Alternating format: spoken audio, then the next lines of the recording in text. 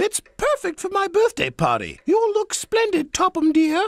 It is, so don't be late. Well, thank you, my dear. I knew this was my special birthday party, but I didn't know it was fancy dress. Those coaches are old and uncomfortable. Why don't you use them as beach huts instead? And far cleaner. My, what splendid coaches. So much more suitable than those old beach huts on wheels. Everyone loves the elephant in the lake, but I've been looking forward to the grand opening all week. Topham, you cannot be serious. Me riding this? The new line looks splendid. I want to get out. My hat is ruined. Sir Topham is sick. He has lost his voice. Sir Topham has given me a list of jobs. Listen very carefully. Gordon is to collect cars of china from Knapford and take them to Brendam Docks. He must pull the cars very slowly. James is to shunt freight cars in the coal yard. He must be as busy as a bee.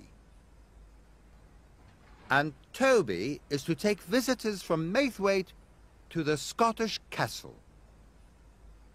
He must go as fast as Gordon's express. You're in charge now, Percy. Sodor is saved. You're a hero.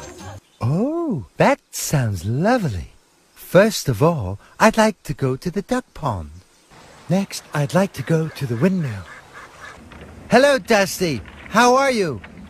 Now, Percy, I'd like to see the bluebells in the woods. It would be the perfect end to my special trip. Percy, is something the matter? Oh, I love surprises. Why didn't you tell me? Oh, what a lovely surprise. Thank you for getting me here on time, Percy. Well done, Toby! Hear, hear! My hat! Ooh! They were hoping you might take them for a little trip to Vickerstown and back. Thank you.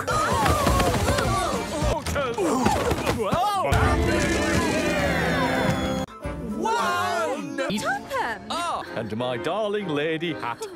Oh, hello, pretty thing. Thank you, Topham. Oh, I love you too.